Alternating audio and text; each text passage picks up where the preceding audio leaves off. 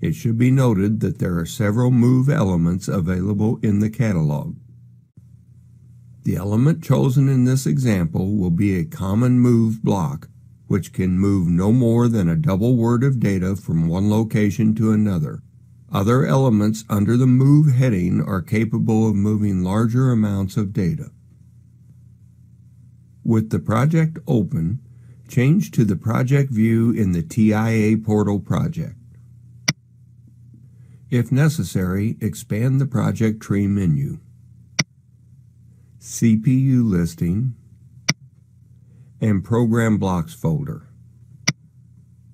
Open the desired block, OB1 in this example, and open the instructions catalog if needed. To make the move conditional, we will insert a normally open contact before inserting the move block.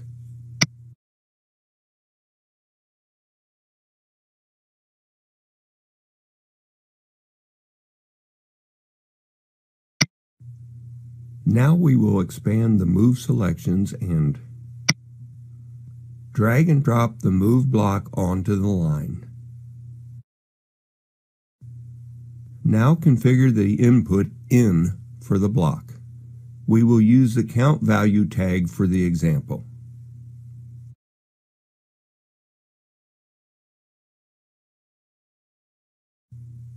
Next, we will configure the out output. The value will be moved to MW300, memory word 300, in the example.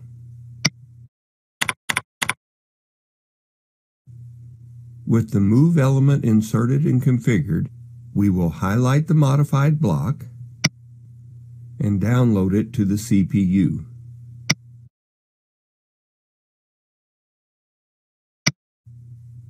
To test the configuration, click the eyeglass icon and monitor the block.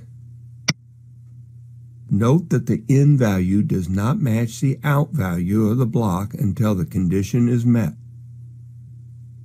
Using the HMI simulation, we will activate the move block to monitor the operation. When the condition is met, the data is copied to the programmed location.